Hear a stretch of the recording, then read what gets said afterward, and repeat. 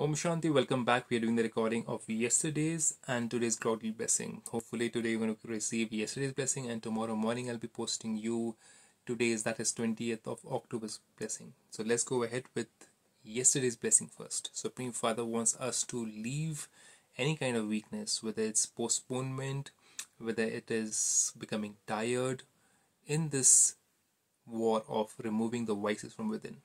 Let's see what does he have to say. God says, may you be an intense effort maker who tightens the loose screw of carelessness by making a determined promise. So the main reason why you become loose in your promise is carelessness. For instance, no matter how big a piece of machinery, maybe if even a tiny screw is loose, the whole machine becomes useless. I have seen that personally in my own life's example, being a merchant navy officer engineer. If one screw is missing, the whole engine doesn't start. So God says similarly, in order to fulfill your promise, you make very good plans. You also make effort. But the one screw that makes you weak in your efforts and your plans is carelessness. And that carelessness could be ego, that carelessness could be laziness, that carelessness could be any form of jealousy or any form of greed for name and fame and wanting to be ahead, or could be anything. If it comes in new forms, so now tighten that loose screw. I definitely have to become equal to the Father. That means I have to become somebody who is like the first child of God, who keeps himself behind and makes other people go ahead in their life. By having this determined thought, you will become an intense effort maker.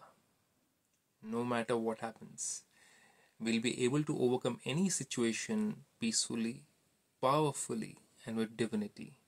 But that screw, which screw is that?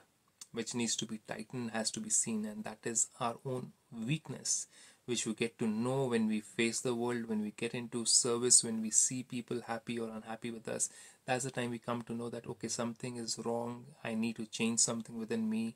My way has to change, whether it's humility, whether it's patience, whether it's tolerance, whether it's any kind of virtue which is lacking in me, which needs to be tightened up.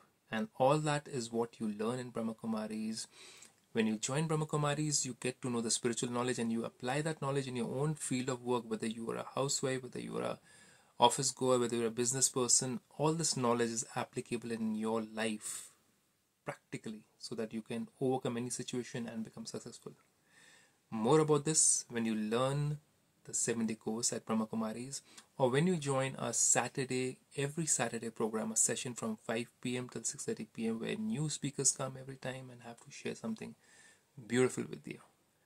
Do join that. If you want more details, you can contact me on YouTube, or if you're listening to this on WhatsApp, you can send me a message and I can send you the link if you've missed out, or if I have missed out, sending you the link. With this, Om Shanti.